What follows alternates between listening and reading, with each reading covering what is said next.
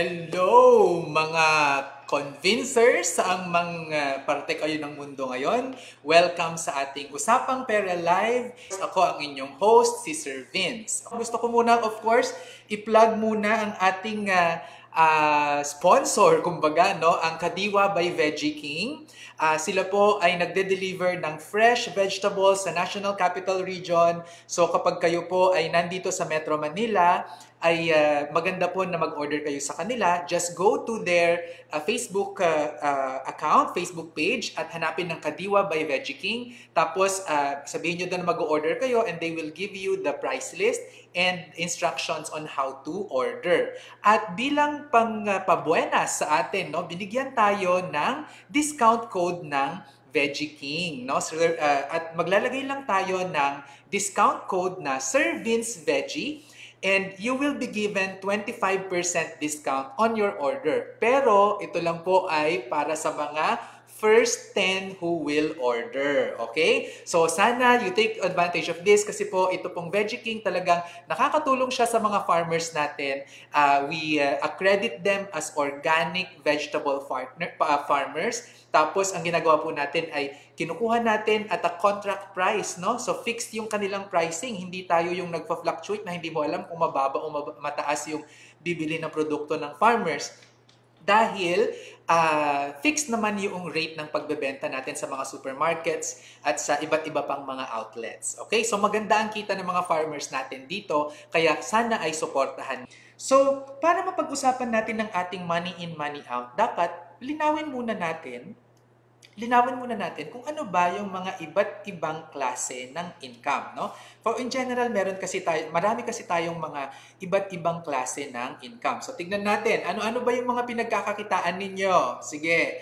So, meron ba kayong salary? Okay. Sunod, part-time work, no? Salary, ito yung sweldo natin. Part-time work ay hindi tayo full-time, no?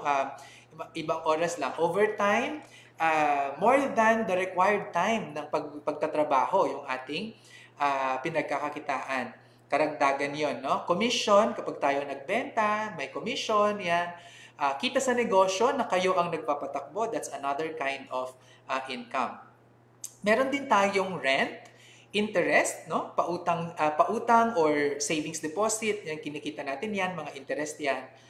Dividend o profit sharing sa negosyo, kung tayo ay kasosyo. Capital gains, no? Usually kapag tayo ay nagbenta ng lupa, yung difference ng price at saka ng cost, ang tawag doon ay capital gains. And royalties. Okay, this is payment naman yan for your intellectual property right or your copyright, no? So yan yung mga pinagkakakitaan.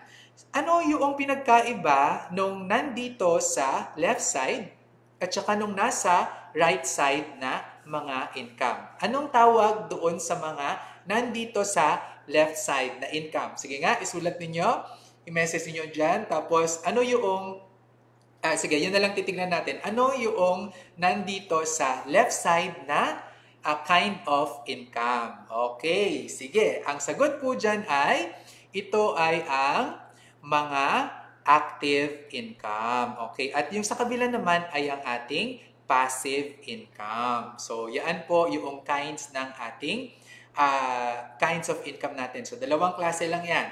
Ano ba yung mas gusto ninyo? Passive or active? Siguro, ako, sa totoo lang, lahat. Gusto ko magkaroon ng active at saka ng passive income, no?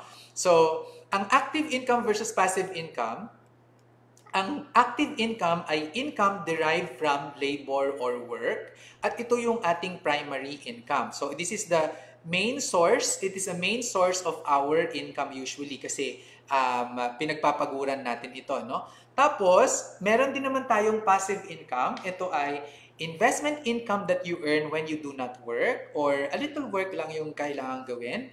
And income is earned from assets, investments, or both. Okay. So, usually, yung mga tao gusto nila na tumalon agad doon sa passive income. Pero sa totoo lang, the proper way of doing this is mag-create ka muna ng active income mo, you save that, and then from the savings, i-invest mo siya. From the investment, you will now have passive income.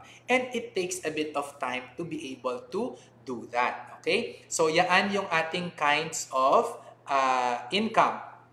Now, ano ba yung kinalaman ng kinds ng income natin, no? Sa ano yung kinalaman nito sa ating money in, money out at sa ating buhay in general. Pag ito ay may relevance sa financial life stages natin. So, makikita natin, meron tayong financial life stages. At para mas maintindihan natin, panoorin natin itong video na ito. Lagunan ko. Oh, Venus, mahilig ka pala sa halaman. Yes. So, sa bahay niyo marami kang halaman? Oo, nagtatanim ako ng gulay, mga namumulaklak. Oo, totoo nga. Okay, yung naniniwala ako. Yung halaman actually, Venus, para din yung mayahalin tulad natin yung buhay ng halaman sa financial life stages ng mga tao. Oh, ang galing mo doon.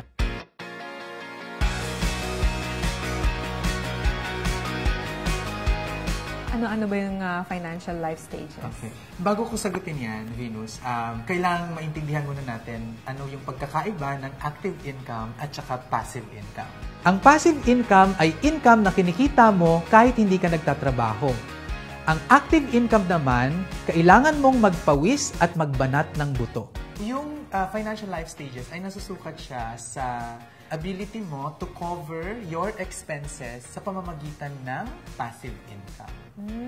So, yan talaga yung mahalaga. Kailangan magkaroon ka ng passive income. At meron tayong 5 stages doon. So, the first stage is the startup stage, and then financial independence stage, financial growth stage, financial stabilization stage, and financial freedom stage.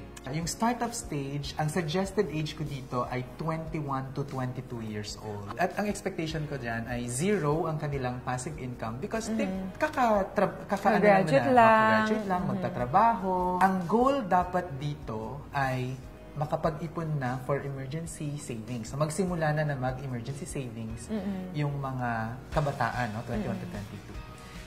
Second life stage naman natin is the financial independence. Okay. Right. Financial independence kasi ang gusto kong mangyari ay maging independent in terms of finance yung mga tao, no? Yung mga kabataan. So, ang suggested age ko naman dito is about 23 to 25 years old. At ano yung kumikita ka na? Yes, kumikita ka na. At ang passive income mo dito that covers your expenses should be about 1 to 10%. Ang pangatlo naman ay yung financial growth stage. Ang financial growth stage naman, ang suggested age ko dito is about 26 to 45. Mukhang nandito ka yata, no? 45. Okay, mukhang 25. So, 26 to 45 years old. At ang suggested na passive income ko dito as a percentage of expenses is about 11 to 50%. Okay. So, pag napapansin mo, habang tumatanda ka, dapat mas lumalaki ang passive income compared sa expenses. Yung fourth naman na life stage natin ay financial stabilization life stage. Okay. So, ang suggested age ko dito is about 46 to 60 or 65 years old. Okay? Financial stabilization siya kasi at this stage, talagang dapat mas malaki na yung passive income that will cover your expenses. So, dapat ito ay 51 to 99%. And then the last one is the financial freedom life stage. Yes. And when we say financial freedom, this is parang, already... ang na-imagine ko yung nakaupo ka na lang. Yeah, so retirement na yan. No? So, yung passive income mo, dapat kaya niyang i-cover lahat ng expenses. So, balik tayo dun sa planet ng Venus. No? Okay. So, tulad nung halaman, kapag yan, dinidiligan mo, inaalagaan, nilalagyan ng fertilizer, ganyan.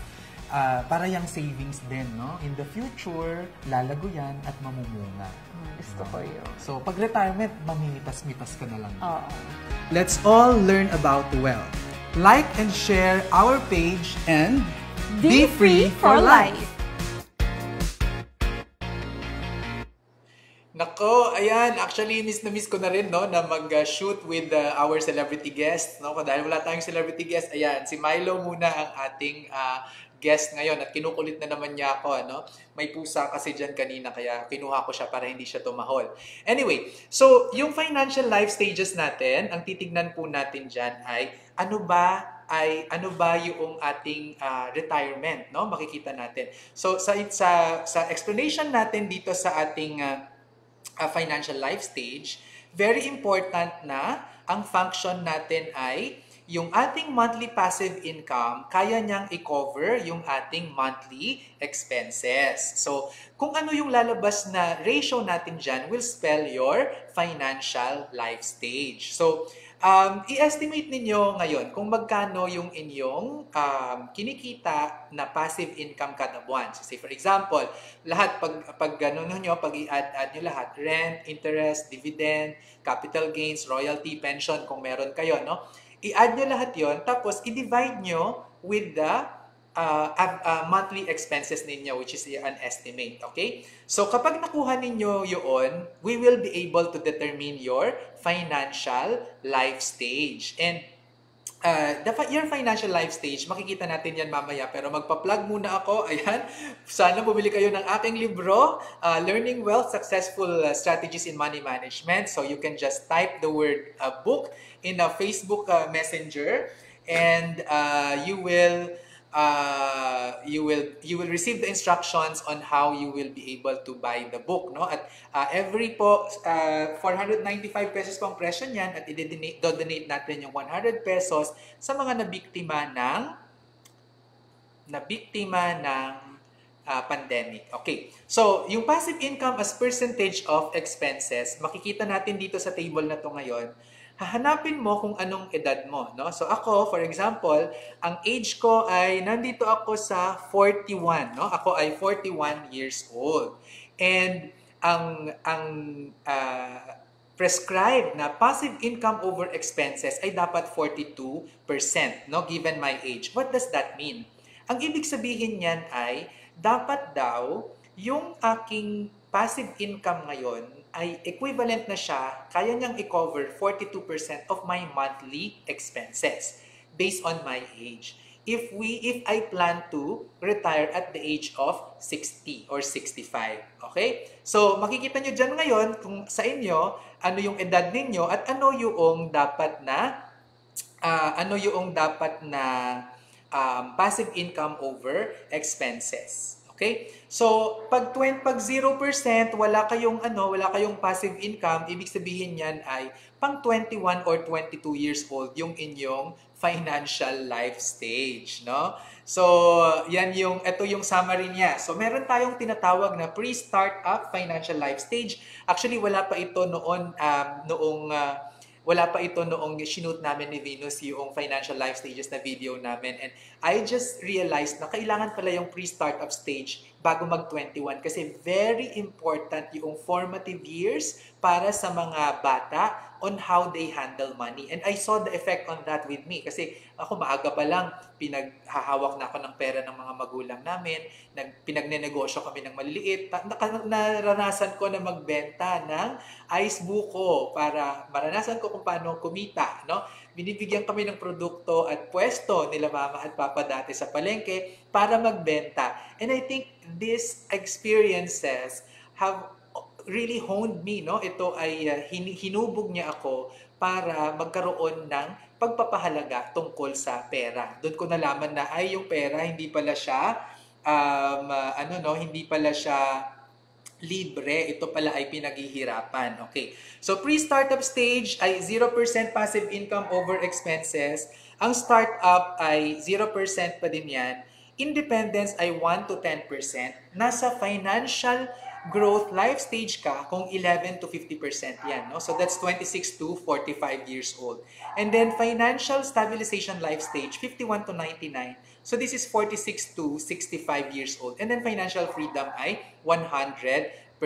But as I mentioned to you, I always keep on saying this, no, na ang retirement actually ay hindi siya tungkol sa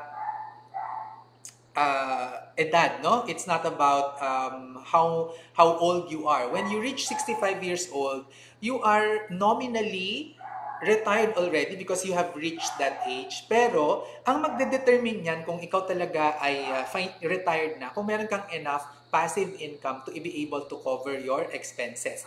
And that is what we call financial retirement. Ibig sabihin, kahit hindi ka magtrabaho, may darating na pera to be able to cover your expenses.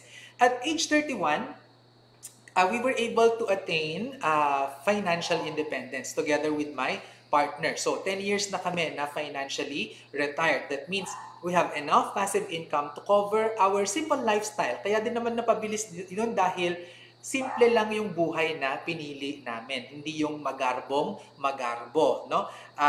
Yun yung naging decision namin. And that made us attain our financial retirement early. Pero, meron pang pangatlong klase ng retirement. And that is what we are living out now. Productive and meaningful retirement. What does that mean? Meron kang enough financial income or passive income to cover your expenses, pero you're not stopping to work. But you work on things that you love. Pinipili mo yung trabaho na gusto mo dahil mahal mo yun kahit hindi ka kumikita. Obvious naman, di ba, kung ano yung aking hobby. Hobby ko ay mag-Facebook, magturo, makipag-interact, no? And sa totoo lang, palugi po itong mga pag-Facebook na to, no? Kumikita tayo sa Google Ads, kumikita tayo sa YouTube, pero kulang pa yon para i-cover ang ating expenses para sa mga social media managers natin, sa mga staff natin, no? So, sa ibang income na natin yon kinukuha. But, that means, I am able to do what makes me happy, not because I need it to survive or live, but because it makes me happy. At gusto kong ito yung ginagawa ko. Diba? So, kung bukas, tama rin ako na mag-Facebook Live, okay lang. Diba? Ganun ang productive and meaningful retirement. So, there's 3, ha?